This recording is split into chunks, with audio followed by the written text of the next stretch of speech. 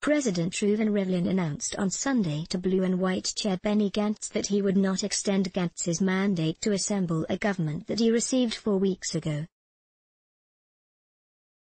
Rivlin also announced that unless an agreement on the formation of a government is reached by tomorrow, Monday, at midnight, the mandate for assembly of a government will return to the Knesset and will not be passed to Benjamin Netanyahu. The president's residence said that the president made this decision after also speaking to Likud chairman Benjamin Netanyahu, who did not confirm that the two were close to signing an agreement that would lead to a unity government.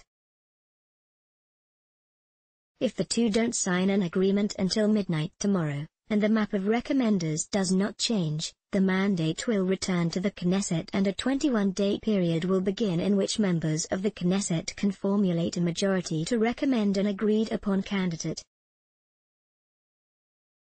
The agreed-upon candidate will be given 14 days to form a government, the statement said.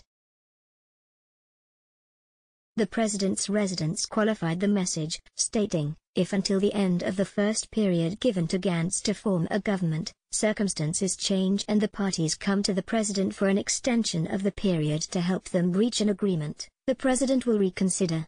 If, in the 21 days when 61 signatures can be collected for the purpose of assembling a government, no Knesset member fulfills the task, Israel will embark on its fourth election campaign within a year and a half." Let's block ads.